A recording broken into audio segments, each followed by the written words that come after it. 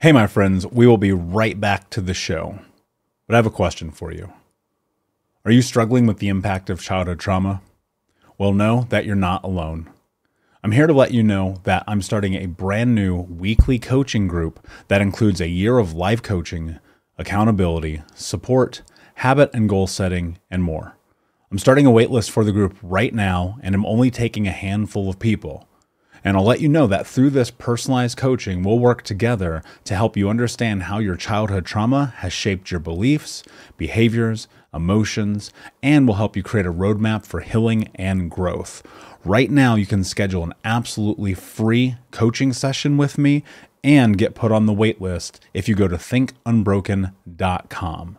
My friends, it's your time to turn your trauma into triumph, breakdowns into breakthroughs, and become the hero of your own story. And I'm here to support you in doing that. Just go to thinkunbroken.com to register for a free coaching call with me and to get put on the wait list for the brand new weekly coaching program. We'll be right back to the show. But before we do, I want to tell you about today's sponsor, factormeals.com, where if you go to factormeals.com/unbroken50 and use the code unbroken50, you can get 50% off your first order. That's factormeals.com/unbroken50. If you're like me and you are a person who is busy trying to create a life, heal, work on their health, wealth, and relationships, and not to mention deal with the day-to-days of normal life, you do not have time to be going to the grocery store and trying to figure out what you're going to cook every single day of the week. In fact, one time I did the math and I realized I was spending over 15 hours a week at the grocery store and cooking.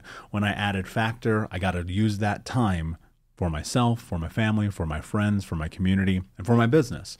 And so if you're in the place where you need some more support in the kitchen, head to factormeals.com/unbroken50 and use the code unbroken50 to get 50% off. Hey, my friends, we will be right back to the show. But I have a question for you. Are you struggling with the impact of childhood trauma? Well, know that you're not alone. I'm here to let you know that I'm starting a brand new weekly coaching group that includes a year of live coaching, accountability, support, habit and goal setting, and more. I'm starting a waitlist for the group right now, and I'm only taking a handful of people. And I'll let you know that through this personalized coaching, we'll work together to help you understand how your childhood trauma has shaped your beliefs, behaviors, emotions, and will help you create a roadmap for healing and growth. Right now, you can schedule an absolutely free coaching session with me and get put on the wait list if you go to thinkunbroken.com. My friends, it's your time to turn your trauma into triumph, breakdowns into breakthroughs, and become the hero of your own story. And I'm here to support you in doing that. Just go to thinkunbroken.com to register for a free coaching call with me and to get put on the wait list for the brand new weekly coaching program. Hey, what's up, Unbroken Nation? Welcome to the Think Unbroken podcast. I'm your host, Michael Unbroken, and this podcast is about helping trauma survivors let go of the past, overcome their fear, discover their identity, become the hero of their own story, and ultimately to be unbroken. Our goal in company is to bring on guests and experts in the fields of mental, physical, and psychological health to help you overcome the past, to take back your power.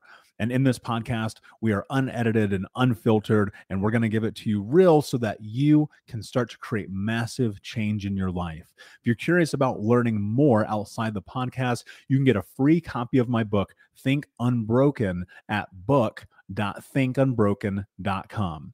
That's book.thinkunbroken.com, where you can get a copy of my #1 best-selling book, Think Unbroken: Understanding and Overcoming Childhood Trauma. The most important thing that you can ever do, my friends, is show up for yourself, and that's where you are today. And I appreciate you. I have massive gratitude for you. And without further ado, let's get into the show. Hey, what's up, Unbroken Nation? Hope that you're doing well wherever you are in the world today. Super excited to be back with you with another episode. I was recently in Tony Robbins' personal power course, And he was talking about this idea of neuro-associations and how our associations with stimulus determine our behavior, and how the stronger our neural association is, the more likely we are either going to do something that makes us feel good because we're doing it out of pleasure, or we will avoid things that could possibly be good for us because we are avoiding them out of pain. And I was thinking about this for a long time because I can reflect on so many experiences of not only my life, but many of the clients that I've worked with, and how at the beginning, typically, and generally speaking, probably more often than not, when I see and I experience that in me and my clients of being at a roadblock, there is this reality that you have to come to understand, in that you are simply having a neuro response to stimulus. Now, what does this really mean? So many people operate in their life either only to avoid pain or only to have pleasure. And that's a very dangerous place to operate, because when you're moving through the world only moving in an aspect of heading towards pleasure, then you avoid painful experiences. Why? Because it's so much easier to be in a place of pleasure than it is to be in a place of pain. And people get stuck. Like, what does stuckness really mean? And I think about this a lot. Stuckness is that link that we have, or even the separation or the breakdown of the link that we have between the thing that we need to do and the outcome. You see, because often we tie the outcome first to determine whether or not we are going to move forward with something that may actually make our life different. And this could be an association that we place around pain. And we look at these hard things that we have to do in our life, and we find justification in not doing them. Now, many of those things, they're programmed and they're conditioned into us from the youngest age, right? I remember one of the reasons that I did not work out as a child is because and even as a teen, until I started getting really deep into sports, was I associated working out with pain, because when I moved my body, there was a likelihood that I was going to have an asthma attack, because I had asthma as a child. And I listened to my mother and the doctors and people around me say, don't run, don't play, don't have fun. You have asthma. Every single time you try to do anything, you're probably going to die. And because of that, I found myself being an inactive child, right? When I was 8, 9, 10, 11, 12 years old, while all the other kids, if we were in recess or gym or whatever, were playing, I wouldn't play because I was in so much fear of the potential of pain that I couldn't bring myself to do it. It was very miserable because all I had heard in the back of my head was, if you are active, you are going to have an asthma attack and die. Now, is that true? Yes, to an extent, right? But think about this. I had an inhaler with me. I had teachers who were there. I had the ability to listen to my body, and yet I didn't move. And what was really fascinating, and many people say you may grow out of asthma. Sure, I don't know whether that's true or not. I'm not a doctor. But one day, I just started saying, I don't care what's going to happen. I'm going to do this anyway. And when I did that and I changed my association that I had with physical movement to pleasure, it really changed my life, because by the time that I was like 11 years old, I joined the wrestling team. I was on the baseball team. I was on the football team. And I think, honestly, between 10 or 11 years old and even to today, I have not stopped being active, well, minus that stint in my 20s, which I know many of you know about. I have not stopped being active as a whole, and I think I've had an asthma attack twice. Now, look, I get that. That's a physical thing, and that is an autoimmune disease, and that is something that can be very dangerous. But what if you applied those same ideas, ideations, and mentalities to other things? Let me give you an example. Recently, I got completely out of debt. And the reason that I'm sharing this with you is because it's very, very important. My association with money for the longest time was that everyone is in debt, so you have to be in debt, whether business debt or personal debt, whatever, regardless. If you are not in debt, then you're not living life to your fullest. And so you have to borrow money to be able to feel fulfilled. You have to always struggle. Now, a lot of this came from the conditioning that I had as a child, right? Growing up homeless, growing up in poverty, never having money, being fearful of money, looking at my life in this aspect of money is the worst thing ever. I don't deserve to have it. If I have it, I can't keep it. If I keep it, I'll blow it. And it's going to be something that's ultimately in my way. Excess money, having access to money, having money to feel safe is too scary. I don't deserve it. And what happened was a couple of years ago, I started changing the way that I associated my emotional state with money. I got excited about it. I said, yes, I can have money. Yes, I deserve to be out of debt. Yes, I can be successful and save and build and ultimately, on a long enough timeline, which I'm nowhere near, but build wealth for myself and for my family and for the generations of my name that come on the backside of this. But it took the state change. It took me getting in this very excited place about it, being hyped up about it, being excited about it, for me to change the neurological conditioning that I had associated to it. Because all I ever said was, I'm not good enough, so I'm going to live in fear, so I will do things to sabotage myself when it comes to finances. Some of you are having that same experience. But what if you didn't?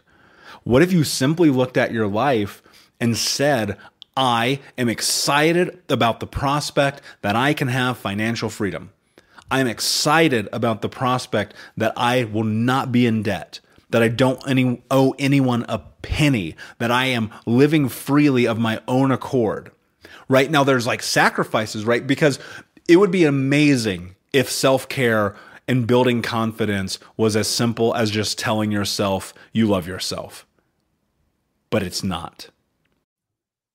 We'll be right back, but I wanted to take a quick moment to tell you about the Think Unbroken 6-week trauma healing coaching program. If you go to coaching.thinkunbroken.com, that's coaching.thinkunbroken.com, you can sign up for the 6-week daily Think Unbroken Trauma Healing Coaching Program. In this program, we're going to go over the 6 principles of healing trauma, adaptation, understanding the impacts of trauma, how to become the hero of your own story, what to do next, and ultimately what it means to be unbroken. For more information about this 6-week coaching program, which you can download as an app on your phone and take with you everywhere, no matter where you are in the world, it's interactive. It's built about giving you practical tools that you can use in real time. And if you're ready for what's next in your life, go to coaching.thinkunbroken.com. Again, that's coaching.thinkunbroken.com. Now let's get back to the show. And I wish it was. I truly do wish it was, but it's not. The only way you're going to build confidence, the only way you're going to change these neurological associations is by doing difficult things that put you in a position to make them come to fruition, right? So what do you have to do if you're like where I was and you were deep in debt? Well, the thing that you have to do is make sure that you're not spending money on things that don't matter, that don't move you towards your goal. You have to make sure that, if you want to go out to dinner with friends, sometimes you got to order the salad, right? Sometimes you don't go to the bar or get the coffee. It's the little things that matter because you start to build confidence when you see things around you change. This applies to everything, right? Think about it from a relationship perspective. If your narrative is, I don't deserve to have a relationship because I was abused as a child and nobody loves me and pain is the only way that I have validation in the world, that is how you're going to operate because you are in that place. You have made a decision that it is more painful to change your mind about what is possible than to be in your comfort zone of what is known. So think about this for a second. If your association with love is being screamed at, that is what you will seek in a relationship. If your parents screamed at you as a child and you associated that with love, admiration, and affection, well, then guess what? That's what you're going to seek in a relationship. And that's not ideal, and you know that. So how do you change that? You have to first understand that you're having that biological experience. You're anchored to that feeling. You're stuck in that emotion because you've been conditioned into it. And when you focus consistently on changing that, your life will change. And so how do you do that? First and foremost, it's about behaviors. It's about the patterns that you put yourself into. If you are in your 5th relationship in a row where you're with someone who's yelling at you, you might need to actually take a look in the mirror and recognize that the common denominator is you. And I've been there. I've been in toxic relationships. I've been in relationships where we yelled at each other, where we screamed at each other, where we belittled each other. I've been in healthy relationships also where there was love and care and compassion because I changed my neurological association. I got excited. Guys, you have to get excited. You have to feel worthy of the reality that you can have that relationship of love, of happiness, of joy, of success, of pleasure. But the thing that you have to do is be willing to give up the old reality that the only way you can have love is through pain, right? Do you see where I'm going with these examples? These are 3 very different examples that are all tied to you understanding that you're having a biological experience. And so I want to challenge you here. Right now, if you're listening to this and you're in this place in your life where you feel stuck about the decisions that you have to make because you're scared or because you're so tied into the pleasure that you haven't made the decisions because you're too comfortable. And even though you know you need to get uncomfortable so your life can become different or better, you don't move forward. You have to change your association. You have to change your state in the way that you are thinking about what is possible. And that starts with thinking about what excites you, what gets you fired up, where are you at your best, where do you feel unstoppable, and then adding in the thing that you're scared of and changing the association. Because if your fear is, I can't be physical because of pain, what if you changed it to, I can be physical because it brings me pleasure, because it makes me stronger, which helps me operate better in the day, which makes me a better father, mother, brother, sister, human being, and person. What if it was, I can have money. I deserve to have money in my life because when I have money, I can give to the charities. I can give to my church. I can give to the community. I can take care of myself if I get sick. I can buy the things that I want and give to others when they are in need. What if you changed your association with relationships and worth, and you said, I deserve to have a relationship of love and compassion and happiness. I'm fired up about that. I want it. I need it. I desire it. It's right here for you. You know, these limiting beliefs about what you deserve to have, they can change like that. It happens so quickly, but you have to get in a place of excitement. You have to be fired up about it. You have to be ready for it. If you're glum about it, if you're ho-ha about it, if you're nonchalant about it, nothing in your life will change. But if you change the associations, even this, I'll give you one more. You're in this position in life where you're like, I want to lose weight, but you associate eating chocolate with pleasure. And I know this is far-fetched, so bear with me. But you associate the foods, let's call it food instead of chocolate. You associate the foods that you eat with pleasure, and you know those foods are bad for you. The fried chicken, the macaroni and cheese, the chicken fried steak, all the things that you know are poisoning your body. You associate pleasure with those things because they taste good for a moment. And you're always like, I can never get off this diet. I'm always trying to lose weight, but it never comes off because I'm not moving my body and I'm always eating the same old foods. Okay, but what if you changed your association with those foods to pain? Because again, think about this. As humans, we only operate either in pain or in pleasure. And if you change the association that you have to pain, i.e., and even pleasure, so I'll give you both because there's 2 ways to do this. One, the food that I eat makes me feel sick, and because it makes me feel sick, I can't operate, I can't show up in the world, I can't take care of myself, my community, my family, my children, my business. Thus, I will not eat those foods, right? That's operating through a scope of pain, because again, we operate through pain or pleasure. So if you associate pain with eating foods that you know are taking away from your ability to be a successful person, you will stop. But you can also do it through pleasure. This is what I tend to aim towards. I go, all right, the chicken, the macaroni and cheese, the chicken fried steak, I don't eat those because I feel so fucking good when I don't. I can operate in a scope of showing up for my community, myself, my friends, my family. My body feels good. My cognition feels good. I sleep better. I operate better. I think better. I'm more coherent. I'm able to write. I'm able to read. I'm able to meditate better. I feel inside of my body. I'm not being avoidant. Wow. See the difference there? You have the ability to make meaning of every situation and every circumstance of your life. But you have to be willing to look at it through understanding that the neuro-associations that you are making in your life on a day-to-day basis are determining your behavior. So whether you apply pain or pleasure to what is happening in your life, that is what is determining your action. So my friends, I hope this was an incredible episode for you. I know when I learned this a few years ago, it changed my life forever, and I'm super happy I get to share it with you. That said, thank you so much for listening. Please always, as always, like, subscribe, comment, share, tell a friend, and until next time, my friends, be unbroken. I'll see ya. Unbroken Nation, hope that you just got a tremendous amount of value from today's episode. I want to know what you think. Please do me a favor and review, rate, and share the episode with 3 friends on social media today.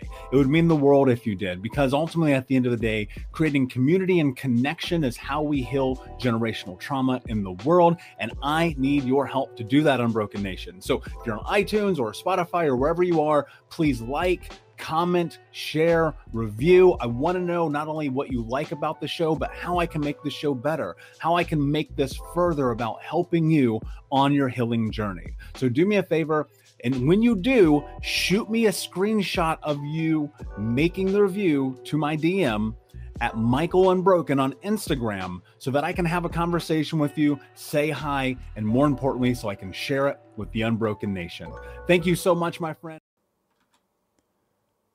Hey, my friends, we will be right back to the show, but I have a question for you. Are you struggling with the impact of childhood trauma? Well, know that you're not alone. I'm here to let you know that I'm starting a brand new weekly coaching group that includes a year of live coaching, accountability, support, habit and goal setting, and more. I'm starting a waitlist for the group right now, and I'm only taking a handful of people. And I'll let you know that through this personalized coaching, we'll work together to help you understand how your childhood trauma has shaped your beliefs, behaviors, emotions, and will help you create a roadmap for healing and growth. Right now, you can schedule an absolutely free coaching session with me and get put on the wait list if you go to thinkunbroken.com. My friends, it's your time to turn your trauma into triumph, breakdowns into breakthroughs, and become the hero of your own story. And I'm here to support you in doing that. Just go to thinkunbroken.com to register for a free coaching call with me and to get put on the wait list for the brand new weekly coaching program.